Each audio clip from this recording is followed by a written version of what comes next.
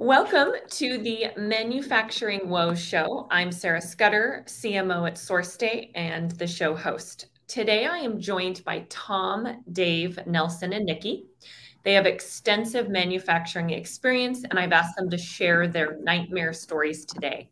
And I think all of them are some of the most well-traveled people I know as well. Dave's in Alaska. Tom just got back from Italy. Eric's always traveling at conferences, and Nikki is actually joining us from Chicago. So we've got some road warriors with us today.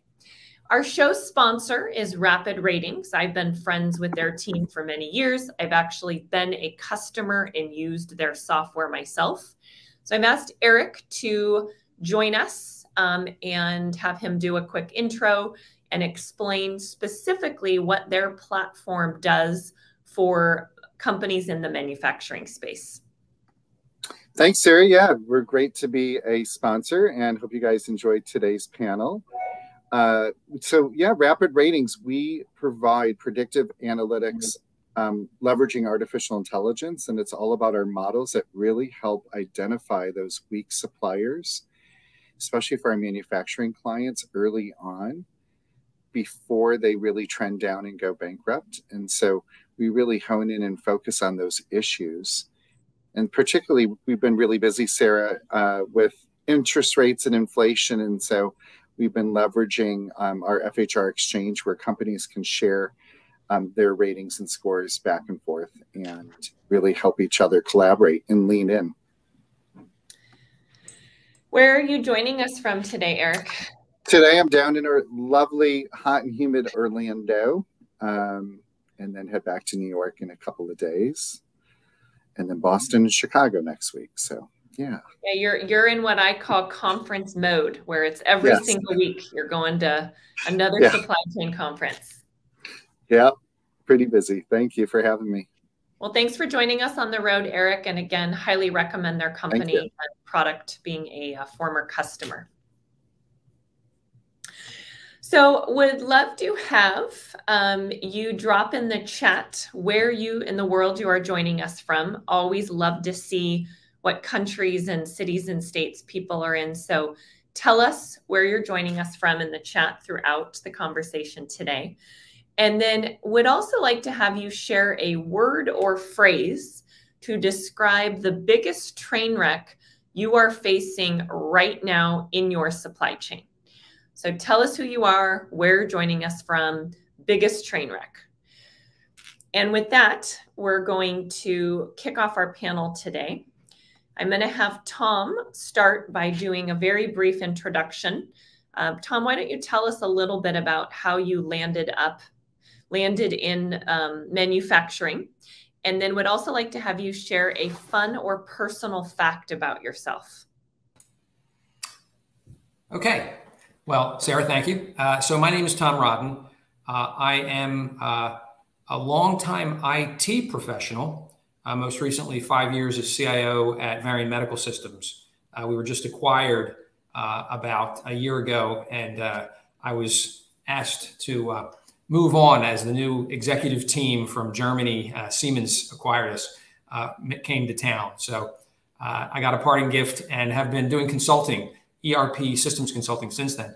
But prior to my life as an IT executive and professional, I spent 10 years in supply chain doing manufacturing planning, transportation management, logistics management, inventory management.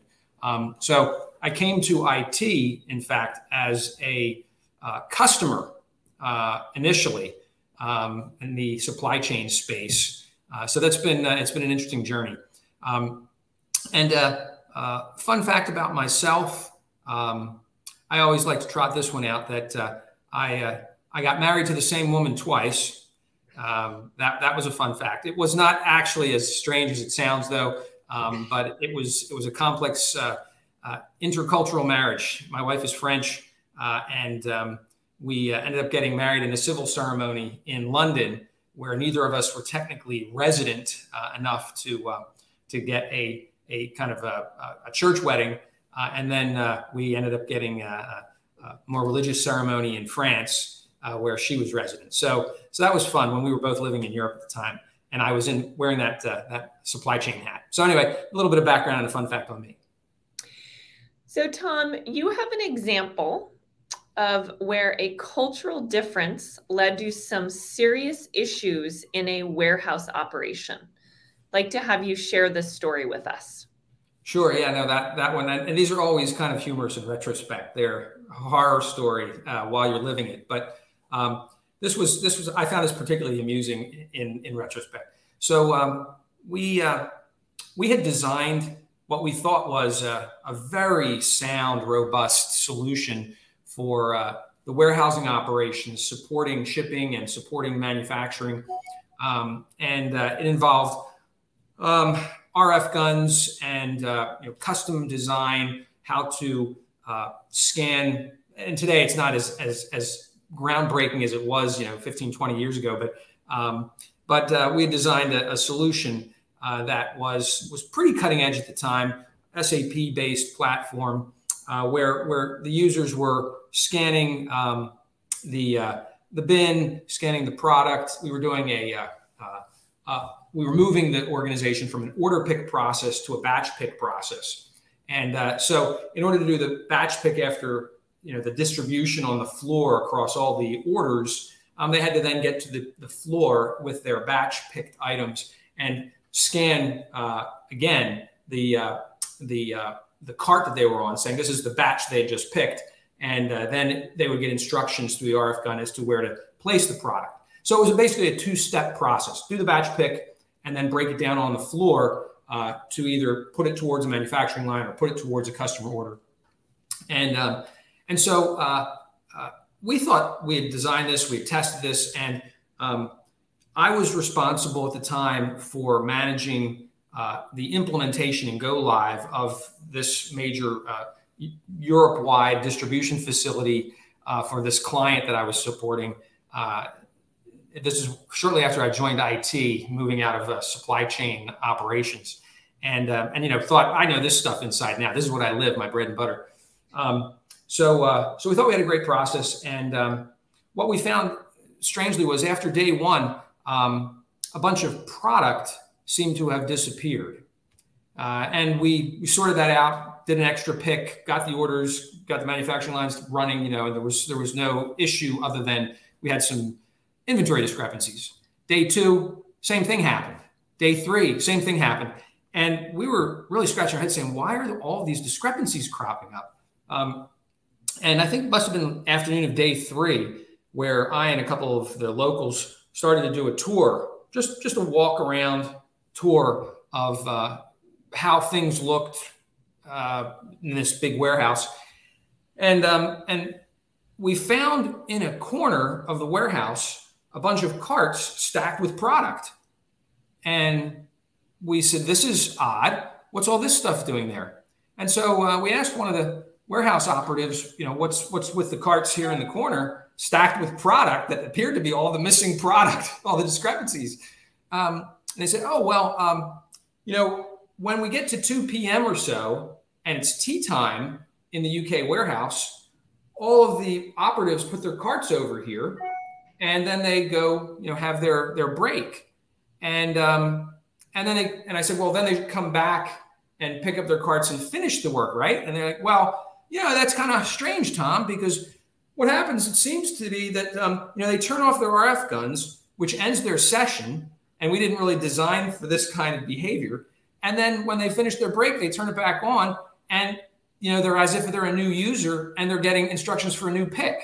And what they had left unfinished is just going to stay there in the corner forever. So we were like, yeah, we didn't really anticipate in the middle of your shift that you'd turn off your gun and turn it back on. So that was simply and all this driven by tea time in the UK warehouse. So we said, yeah, that was not part of our design. And we did make some corrections for that and did some additional training for people. But we were on the verge of running out of certain high volume items for shipping and for manufacturing purposes because it was all stacked up in a corner of this warehouse.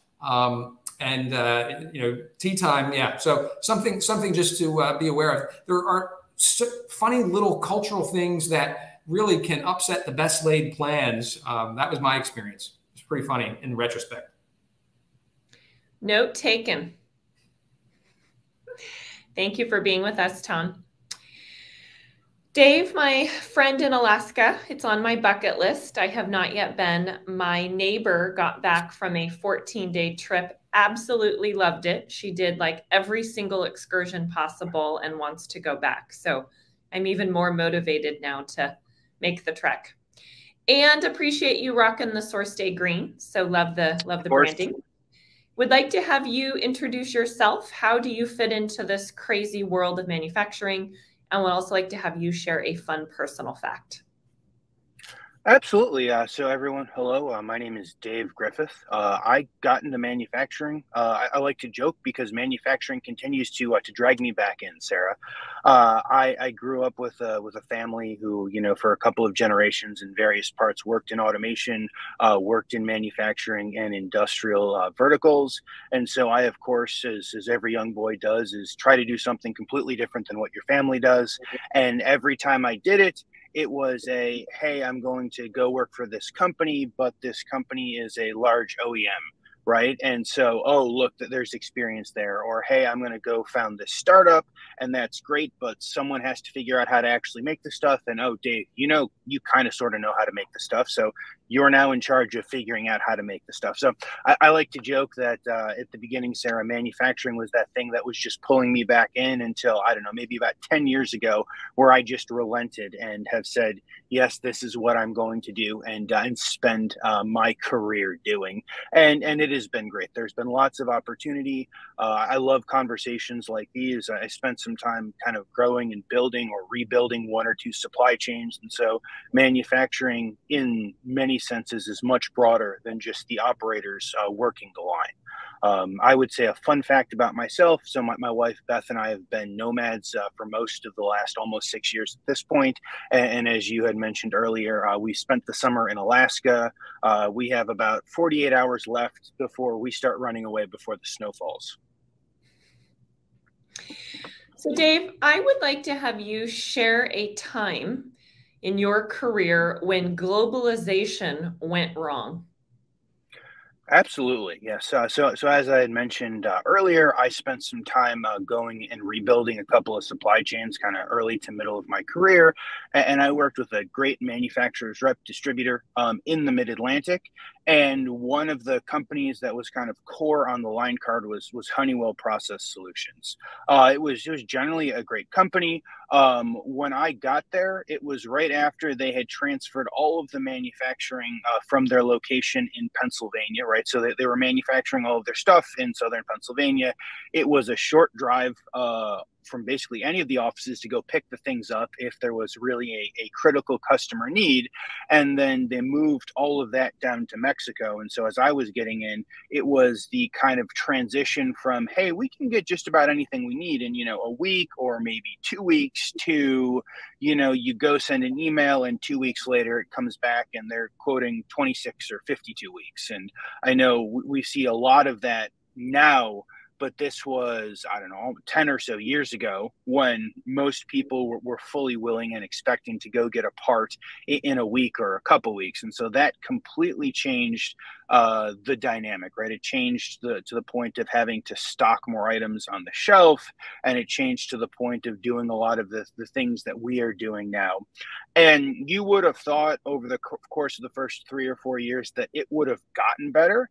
And fun fact, Sarah, I can tell you it actually in no point during the first 3 or 4 years that I was a part of it did it ever get better. I hope it's better now, 10 years later. It did not get better. And as a fun aside, there were a couple of their salespeople who apparently never read the internal emails that they were moving production down to Mexico. And at one point, they showed up to the old facility and called into the office and asked, hey, did we move buildings? Did our 2 million square foot manufacturing facility just like up and move a couple of miles away? Because we can't find our offices anymore. And so that of course caused lots of problems. I was, in fact, kind of the number one thing that I remember is how forgiving the first people were when I told them it was going to take a year to go get this thing that they told me that they needed. Like, I was the one that was nervous. I'm like, no one will ever be okay with waiting a year for something. And I mean, I had customers wait a year or more. Sometimes it showed up in 2 weeks. Sometimes it showed up in 18 months. It was kind of when it showed up, you shipped it out, and everyone is getting what they get. Sounds like communication gone bad. Absolutely. Absolutely. There were a number of issues. I would say that someone somewhere should have written a case study. Someone should have written a case study on it, and it could be an entire thesis on things not to do. Yeah, I love the premise of the show, because I feel like a lot of times on panels we're sugarcoating and talking about all the good things. There is a lot of crap that happens in supply chain and in manufacturing. And I think it's important that we talk about it and that we learn from each other. Absolutely. Tom, I'm going to throw it back over to you. When we were prepping for the show, you told me about a case where bad manufacturing planning data that was completely unnecessary led to a bad outcome. Would like to have you share this story.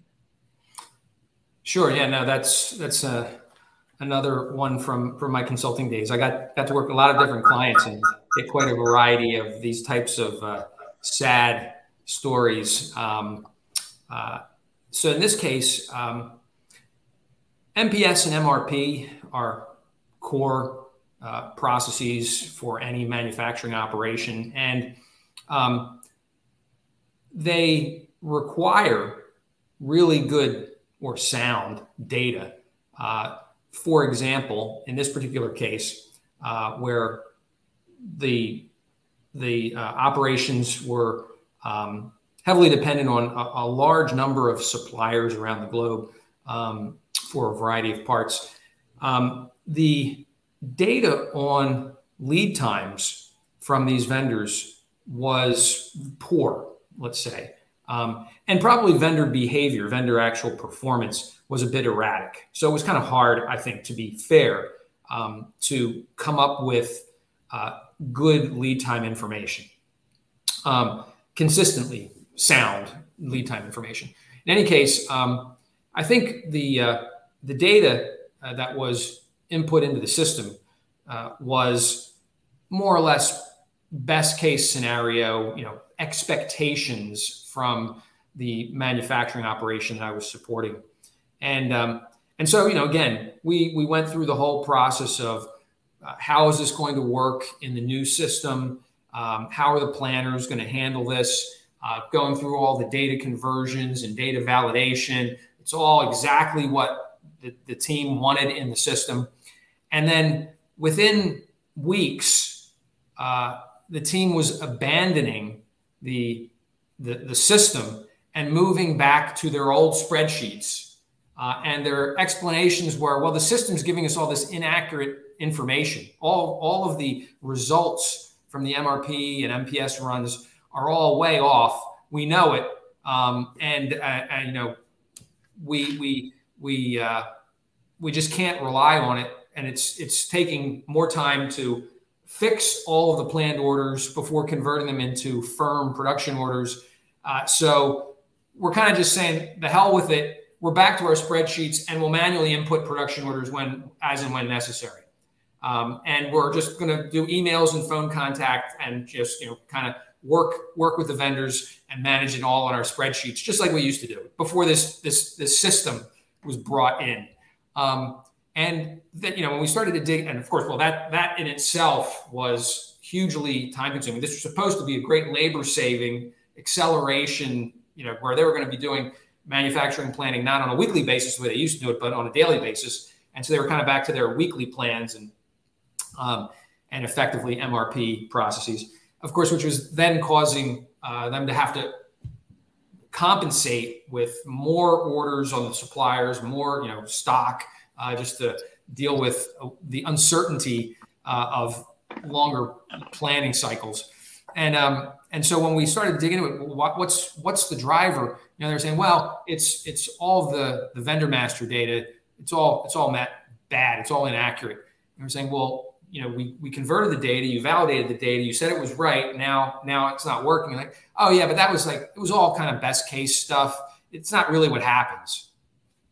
And we're like, well, so then it's not really the fault of the system, right? And so it took probably a year to overcome what was perceived, not only at the planner level, but up the hierarchy in the organization, to be a system problem, where there was no trust and everyone had abandoned it. Executive management heard this was, you know, the system was all messed up. You couldn't rely on it. And it took a year to basically get everybody aligned again to say, you know, the data needs to be sound, and then we can rely on these processes. But it was a nightmare for, I think, the planning organization itself. Even though they were going back to their old process, they were not getting any extra headcount. This was taking ever more time. It was causing downstream issues. The vendor management itself was problematic. It wasn't really being done in the system. The way that they were placing the POs, you know, was also manual, as well as creating the production orders to try and coordinate all this. I mean, they were back to the Stone Age when they were supposed to be, you know, at least in the 20th, if not the 21st century at the time.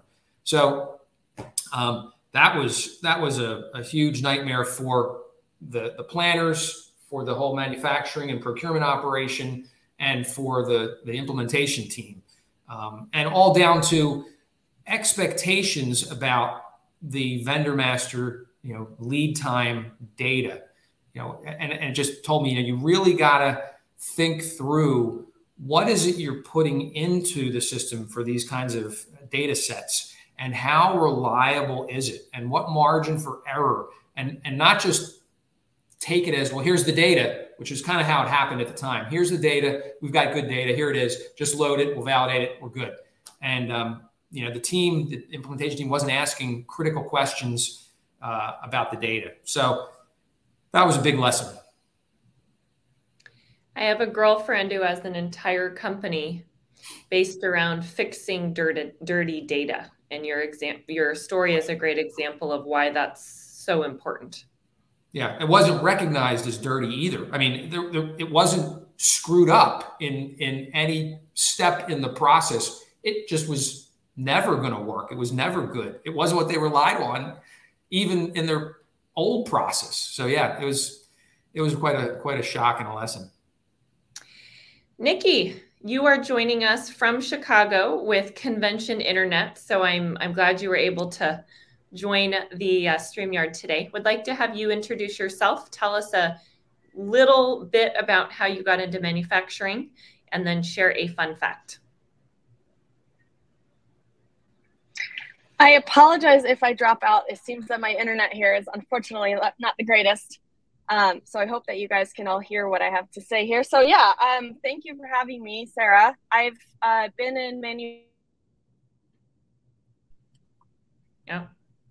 All right, Nikki, about 15 years, maybe a little bit longer. Can you guys still hear me? Yeah, you're cutting in and out. We'll jump over to Nelson. We'll come back. And I started out as a sales.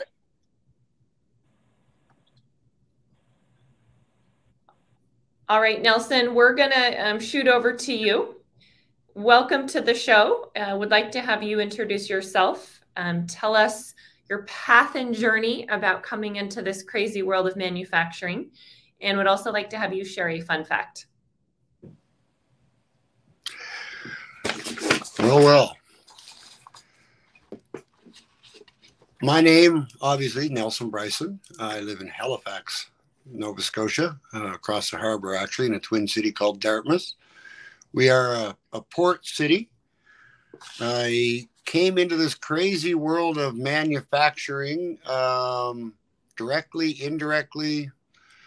I started in hospitality, restaurant, and food service on the west coast of Canada. And somewhere around the year the end of 1999, 2000, I entered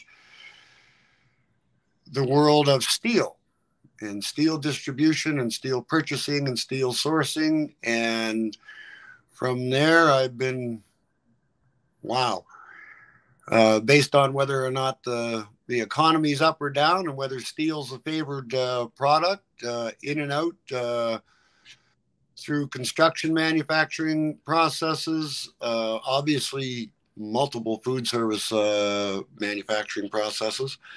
If my camera moves around a little bit, guys, it's because I'm on my phone for whoever's watching and trying to keep it stable and concentrate on speaking at the same time.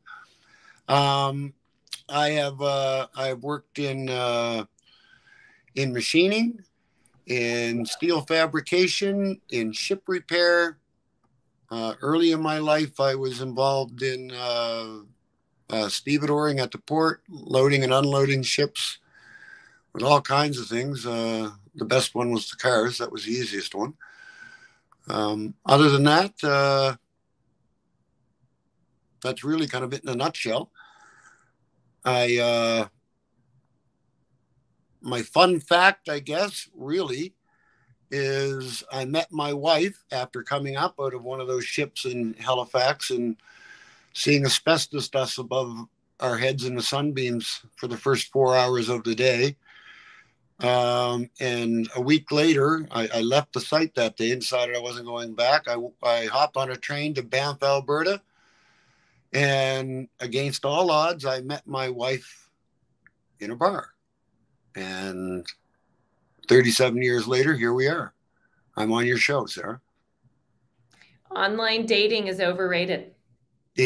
I'm glad I'm too old for it. I'll assure you of that. So Nelson's got a few very unique, kind of scary life and death stories. So Nelson, I want to have you start out with the story that you shared with me about a young truck driver who was almost killed by a piece of steel. Yeah, it was a scary, scary day. Working in a large steel distribution branch in the industrial park in Dartmouth, Nova Scotia. And we had a recessed loading bay. And the loading dock actually was only a step down from the top of a flat deck. Step deck, it was pretty even, front and step down in the back. The real rule of safety in the facility at the time was you were not allowed to be in the loading well with your truck while something was being loaded overhead. It was followed most of the time, but we had this young crackerjack driver. He was amazing, actually. He had more energy than everybody else in the business, I think. And he was working on his straps and tightening everything down. And we had an odd-shaped piece of 2-inch steel off the cutting table coming overhead, and it was a little over a ton. And luckily, he's so aware, and he was, he looked up and he heard the scraping, and it wasn't the same as just the crane coming overhead.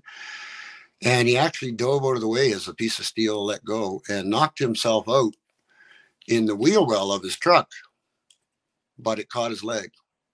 He was off work for 1.5 years, and when he came back, he has a permanent limp.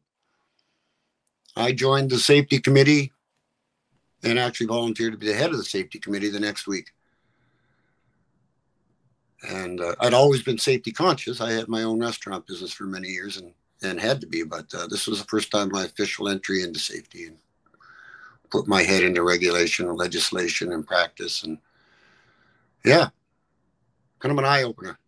Well, it's a miracle he survived, first of all. Yes, and absolutely. I think it highlights an important part of manufacturing that doesn't get talked about a lot is the danger factor. There's a lot of injuries and things that happen on a manufacturing plant, and supply chain can play a very important role in that. So I wanted to make sure that we highlighted that story. Yeah, yes, sir. It's all through the supply chain. And it really is, it coincides with good operations, good safety and good operations. It's just part of the game, and it has to be more and more these days. We have bigger equipment, bigger things, more automation, more things to be aware of. Dave, next question for you. You were involved in fruit production, so we'll get some more detail on that. So how has fruit production disrupted getting drinks to the shelf? Absolutely, Sarah. So as you asked to go think about some of the biggest woes, some of the biggest issues I have seen, I was thinking about a situation that is currently happening, and as I was thinking about that, I realized that I do a lot of work with drinks that have fruit in them.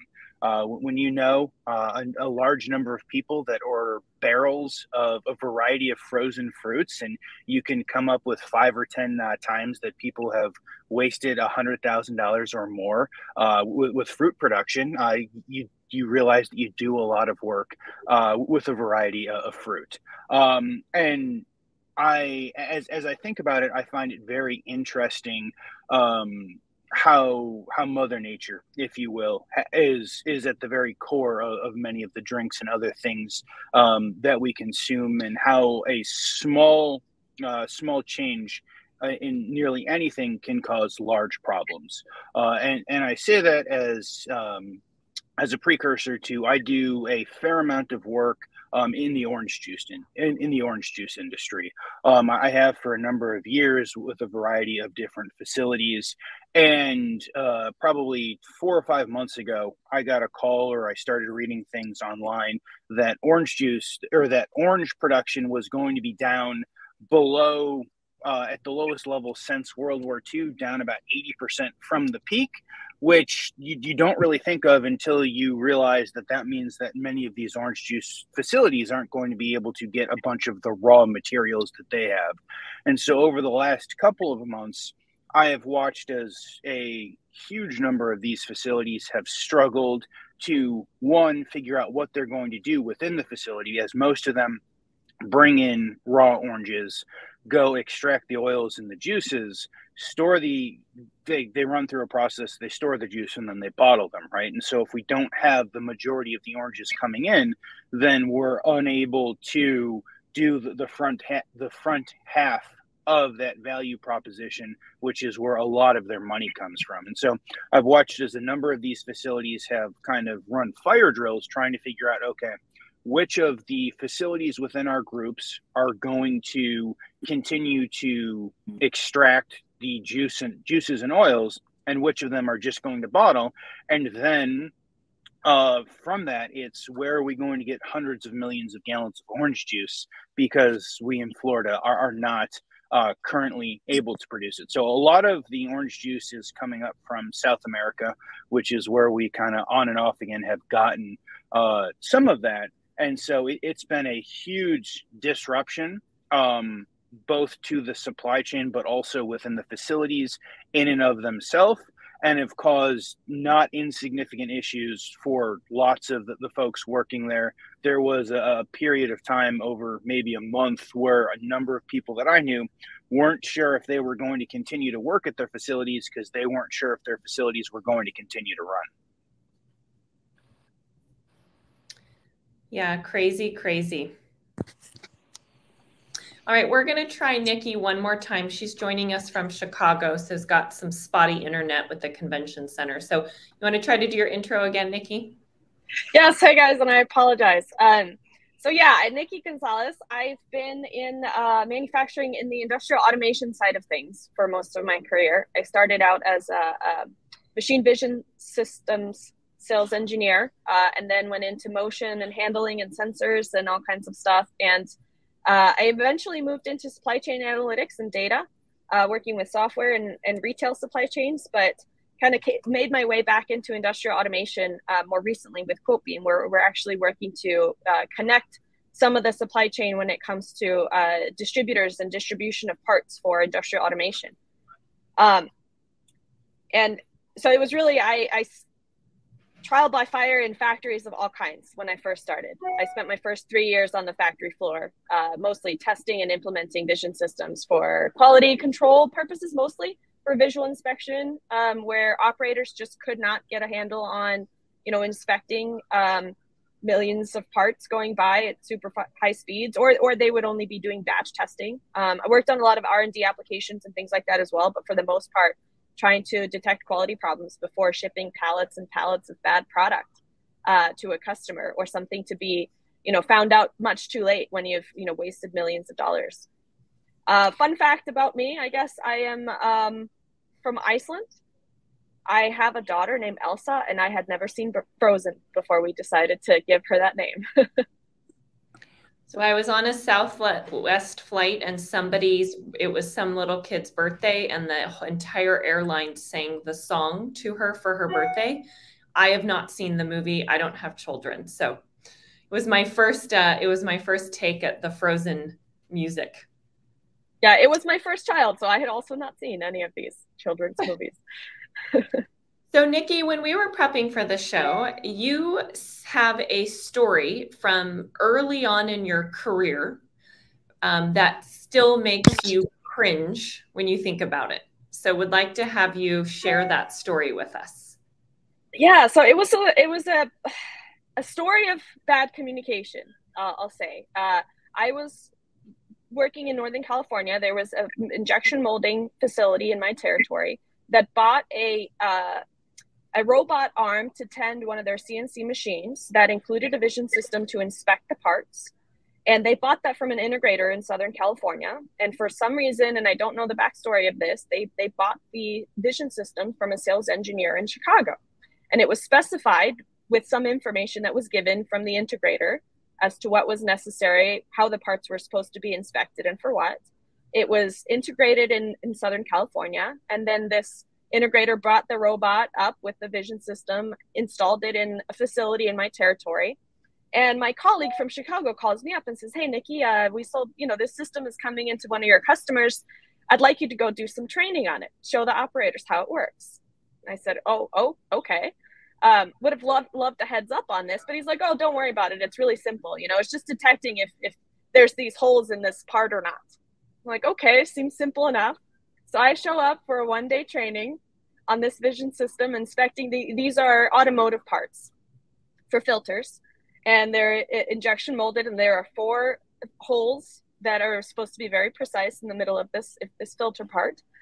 And I show up to train on this vision system, and number one, it has no monitor attached to it, or any way to see the images or any of the logic that is going on. So it was initially very hard for me to figure out, okay, what is it that I'm training on here, and how am I supposed to train someone? And then when I finally got a monitor hooked up to the thing, just looking at the installation, first of all, before I got a monitor, I just had a rock in the pit of my stomach, because they installed this machine in a 24-hour facility right underneath the skylight. And the vision system had front lighting and no backlighting. And so it was immediately, I got scared. Like, how is this supposed to work if it's cloudy outside or in the middle of the night shift when there's not enough light on the part? And the conditions are continually changing. I just saw kind of a cloud go over the skylight, and immediately all the conditions on the image changed. And then I was like, well, okay, still simple enough. We're detecting the presence or absence of 4 rather large holes. But so that the cutting tool, or the robot arm that picked up, it would pick out 2 parts out of the injection molder at a time. And then it had these, the gripper would hold on to them, and it would clip the, I forget what they call it, the flash that sort of comes out of the molder. And so there were scissors, tiny little scissors behind the holes on both parts. And on the top part, the scissors face like this. And on the bottom part, the scissors face like that. And then they were shining a bright red light on the front of it. And it was just, coming right off. There's a lot of reflection off the scissors. Again, no consistency. And there's no way to mount a backlight to the back of this system, because it's basically there's no way to put anything behind the part. So I start to try to troubleshoot, okay, how am I going to train people on this? This was not set up very well, but let me see what I can do. and I set it up and I said, okay, this is, you know, I think this is going to work, but you may have issues with the skylight situation. I don't know how extreme the difference could get. And then they're like, well, as long as you can measure it down to, I forget what mil spec they asked. And I said, measure what? And I said, well, we need to make sure that the holes are within spec down to, you know, some small, very small tolerance. And it turns out that apparently those requirements had not been communicated to the sales engineer that spec'd the system. And they had purchased an older model system that was cheaper, that did not even have measurement capability at all. It didn't have an algorithm in the software package to make a measurement of this kind. And well, either way to do it. And so I go speak with the manager of this facility. And I said, well, unfortunately, you have to buy a more expensive system for this to work. And they had no budget. And they were like, well, this is what we told them that we wanted, and you need to make it work. And it was very stressful for me because I realized that, and they were like, and our customer is coming in for an audit of these parts in 4 weeks. And I said, okay, who's your customer? Well, their customer was my customer down the road as well. And so I just knew that if I didn't get this to work, it would be, you know, bad reputation for us all around. My company, you know, obviously it wasn't my fault, but something had to be done to make this work. And the customer was adamant that they had no budget to pay for another system, and this has got to work. So I went up there, I don't know how many nights and weekends. This was about a 2.5 hour drive for me, up to Sacramento. We went up with the forklift and tried shielding the lighting, and there was so much glare. I mean, I troubleshooted that thing for weeks, and I kid you not, I got it to work on the day of the audit about 2 hours before the auditors from the customer showed up. And it was scrapping way too many parts. And I told them that they would have to purchase, you know, upgrade the system at some point.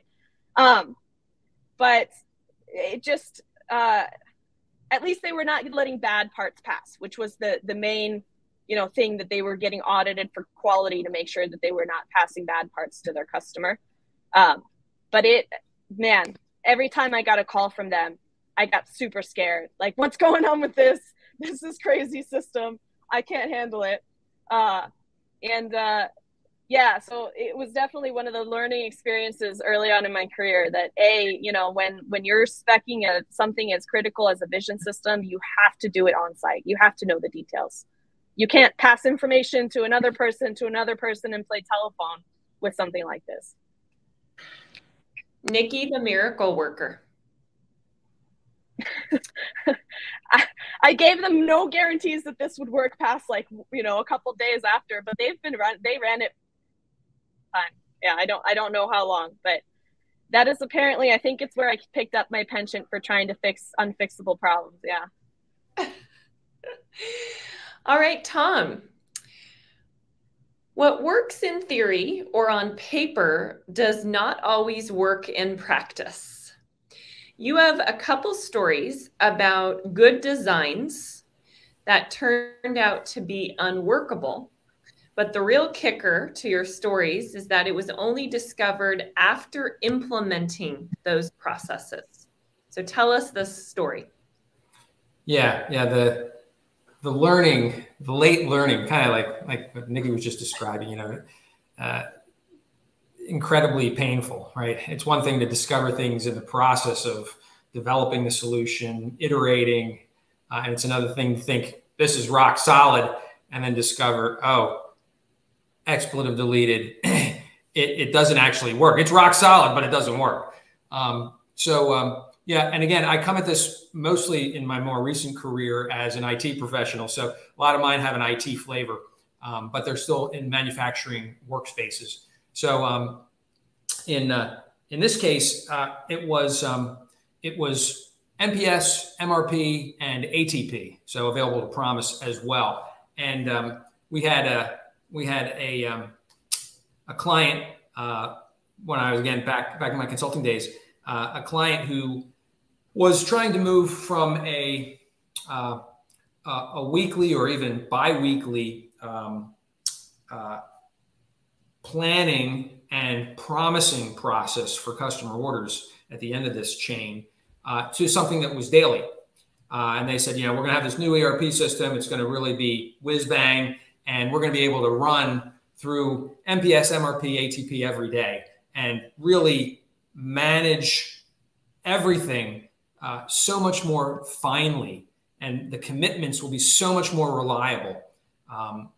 So that was their expectation. And they had about 60 different locations, probably a dozen manufacturing locations, and another 40 plus distribution locations scattered around the globe. And there was a lot of intercompany shipping and supply in their network. So different locations were very dependent. They weren't doing a lot of drop shipping direct to customers. They were doing a lot of actual shipping to different facilities then who would consolidate and ship, say, complete orders to customers. And so they were doing in their old system this, as I said, once a week or even once every 2 weeks process of planning and allocating probably a little more frequent, but a lot of it was manual too. And they said we wanted to move to daily. And so we designed this whole process and this whole system and said, it's going to be great. We tested it, again, volume, people sometimes forget, volume makes a big difference. So as we got to go live in the first couple of days after go live, they realized that running MPS and then MRP and then ATP for, this universe of locations globally actually was taking more than 24 hours to complete. So the idea of doing daily MPS, MRP, ATP that was taking 36 plus hours, doesn't really work. It has to fit into 24 hours for it to be a daily process. So, and then there were issues where, there was a batch schedule. And so, they haven't even finished the prior day and the new jobs are kicking off, right? So it was really not pretty for a while. And one of the takeaways for me was, the idea of these complex global processes, in some cases at least, really need to be tested out for and I'll clarify the acronyms. I see there might be a question there, but they really need to be tested out on a large volume, production scale, in order to be sure that the theory will work in practice.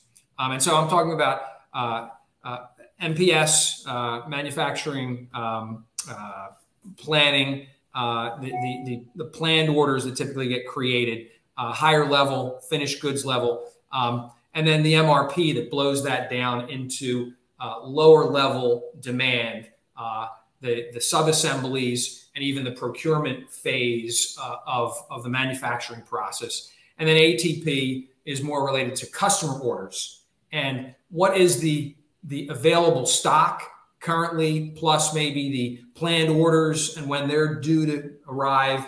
The production orders and even the planned orders, you can look back up the supply chain and say, okay, for that customer order, maybe it's going to be available immediately, or maybe it's going to be available next week, or maybe it's going to take a month, right? And so the idea of the MPS and the MRP creating supply, scheduled production orders, planned orders, and the procurement behind all of that,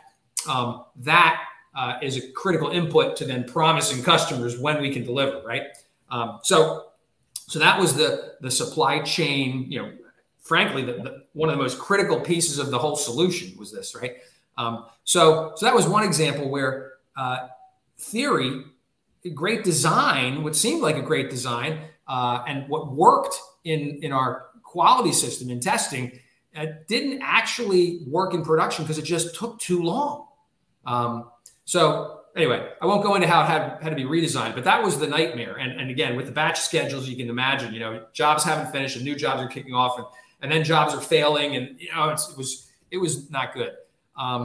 And then the other one was kind of similar, although on a smaller scale, where we had planned for a much enhanced tracking approach to outbound shipments in the warehouse, where we were introducing serial number capture where the customer hadn't done that before.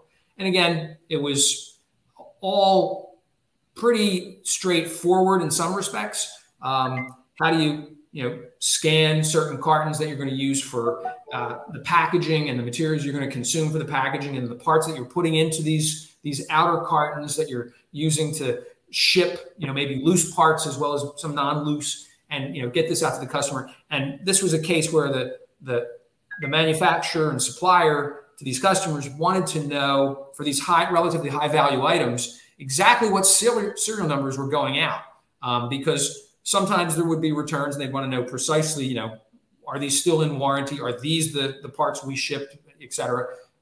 And they wanted to also address black market issues with some of these products, where people might be buying stuff from somebody else on the cheap, and then it somehow got to this source that they bought from, the customer bought from, and then maybe it was defective and they're trying to return it to the manufacturer who never supplied these parts to this customer. So anyway, they were very keen to have this higher degree of control. And so we introduced a process where, boom, scan, boom, scan, boom, scan, all tracked, all put into the ERP system, easily reviewed with reports, great designed reports, analytics, ability to respond quickly to questions about, is this legit with this return? So a very, very important improvement. And so everybody's expecting this to work just perfectly. And then come the day of go live, in the initial days after go live, people find out that the process of boom, boom, boom, scan, scan, scan, it doesn't quite work that quickly. And their volumes were pretty big in these operations, these warehouse distribution centers. And so they were struggling to just get through that process, which had never been a problem before. The actual throughput had never been a problem. But suddenly now the serial number capture was making this a much lengthier process, with product backing up at these packing stations, and to the point where they weren't able to finish in time for air freight carriers who were coming daily to pick product up and ship it out to customers, to meet the customers, just-in-time deliveries, to keep their manufacturing lines running, maybe at customers that they were supplying. So, they were missing the cutoffs, and then the shipments were late, and obviously, impacts downstream with customers. And finally, the serial number capture had to be shut off initially for a period of time, and then reintroduced for only the most critical parts. And so the whole process had to be redesigned. And again, it all went back to what works in theory, if you don't do significant volume testing, may turn out not to work in practice. Again, technically it worked, but practically it didn't. And so similar to the whole MRP, MPS, ATP schedule that was taking way too long, greater than 24 hours, here's, again, a process where in the shift and with the delivery cutoff times, they couldn't make it work, although everything technically seemed to be just fine. So a couple of examples, big lessons about doing greater volume testing and understanding time motion, right? And not just technical execution. Yeah.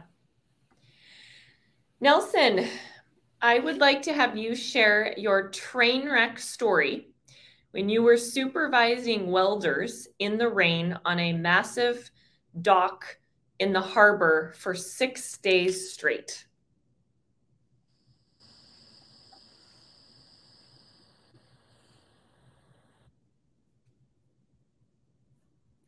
Did you hear me, Nelson?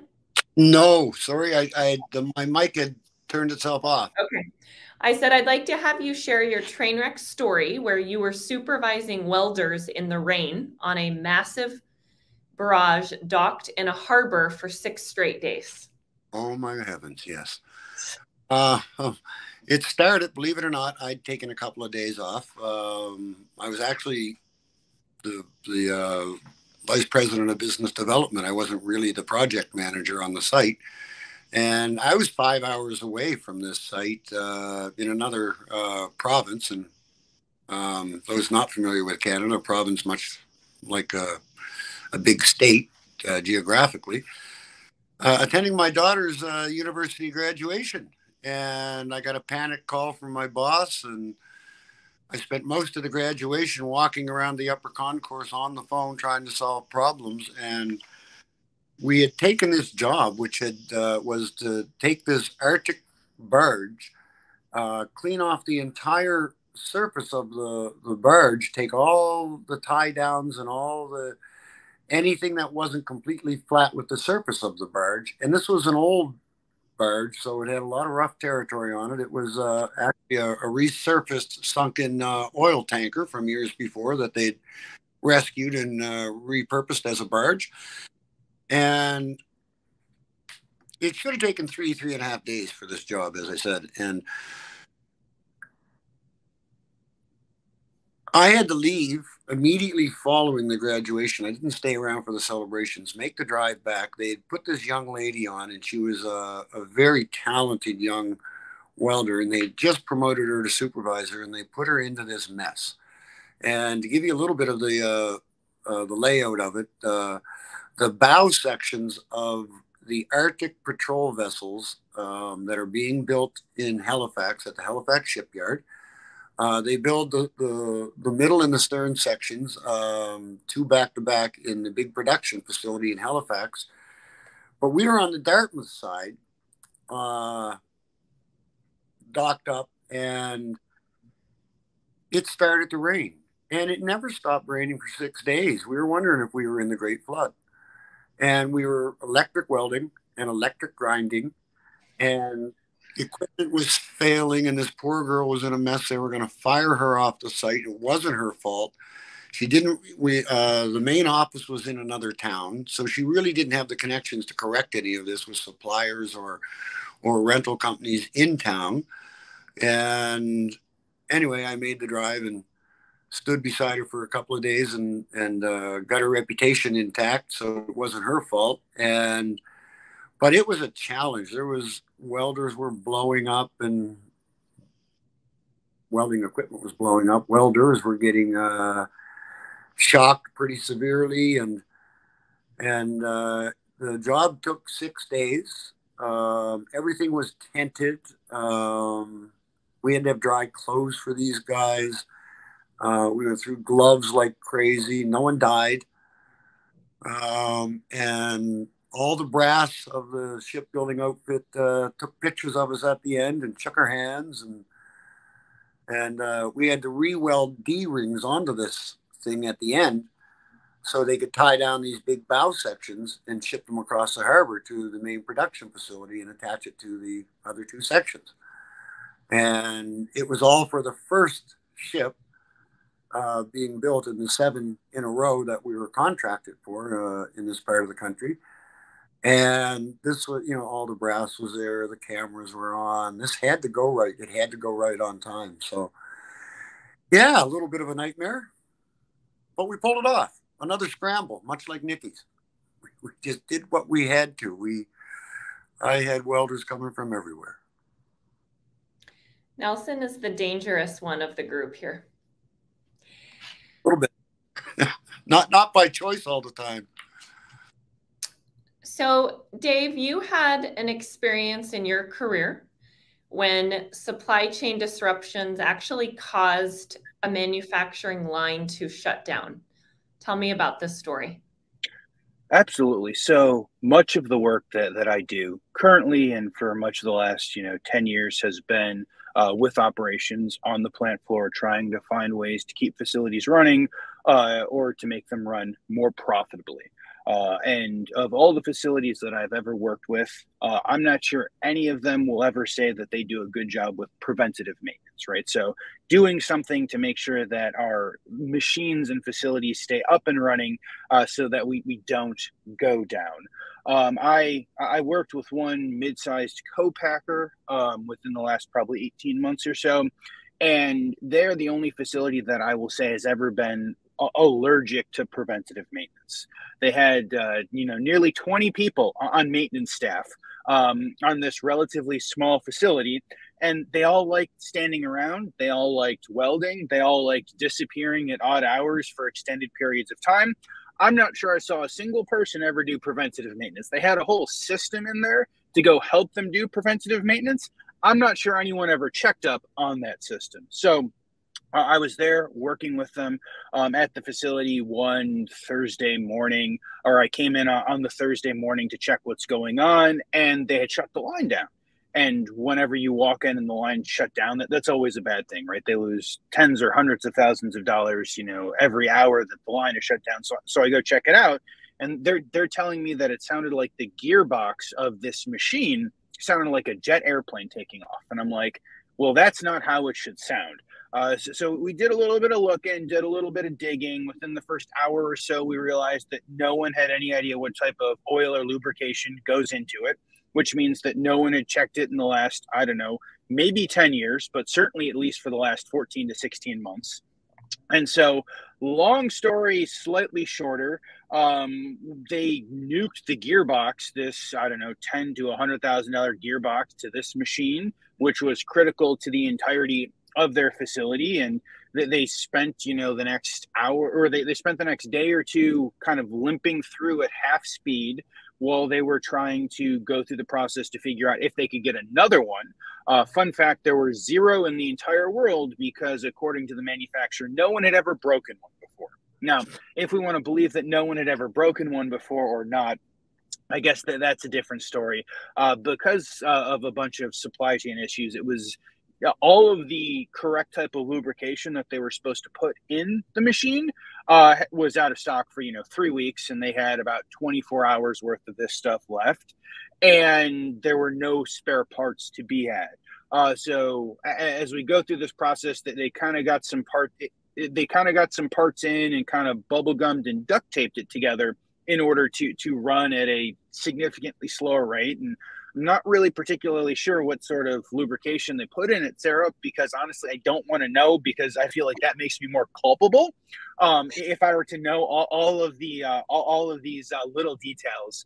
But based on my calculation of the time that they were completely down, they lost somewhere between about $2 and $5 million from the combination of the lack of kind of forethought and not having the right people in place and not being able to get the right parts. I want to thank Dave, Nelson, and Tom for joining our Tales of Manufacturing Supply Chain Woes. This is something we host every single month. Our next show is November 8th at 1 p.m. Eastern Time.